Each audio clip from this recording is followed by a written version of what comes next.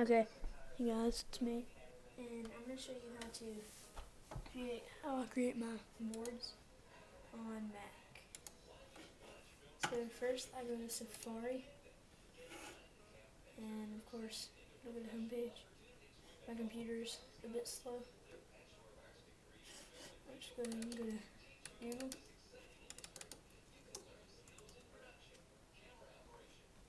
Now type in how to make a skateboard graphic.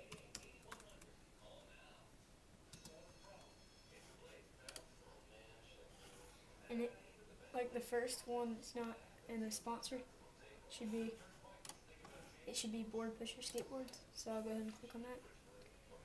Now click skate your own design, and you can do whatever size you want.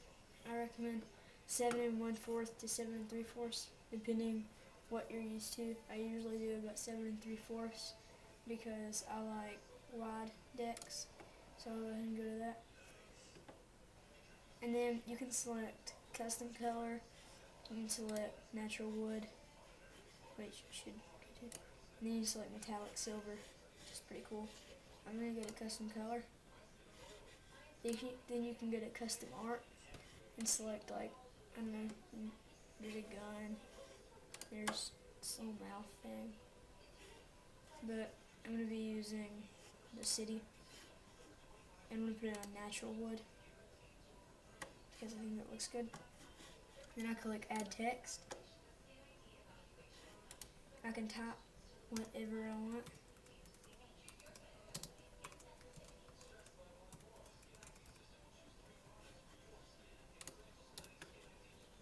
Click add text to deck, and it would look like that, and it'll be a little cut off. But I go to 90 degrees, and I click whatever CCW stands for, and I turn it, and then I move it over, click on the double, then I move it up on the double, down one, and then I just make it to about 25, 24, and it looks good. So there you go. What you're going to want to do is make a little space, click on it, and drag it to your desktop. So go ahead and you go to iPhoto, and you click import, or import to library, and I do whichever one I want, this one. And then I just go straight to print.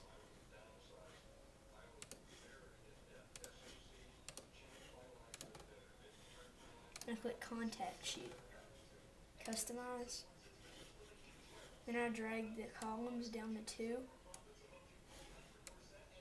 And then click on the little MySpace thing and drag 2 more of those in there. And that's it. I cut off last time. I don't know why. I didn't mean to. But then you just click on print. It's right there. And you can click print, and I'll show you what to do after that. My printers should be gone now. And here it goes.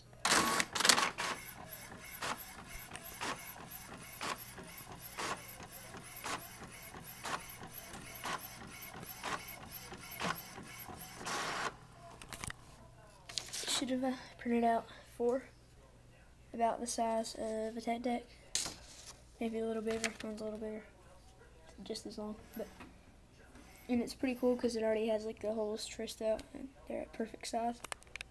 So after you do that, you get, I'm not gonna do it right now because I don't have any poster board, but you get strips of poster board that are rectangles and tape them on the ends on each one, and then you put it upside down like this back in the printer, and then you print the whole thing again, and it prints right over.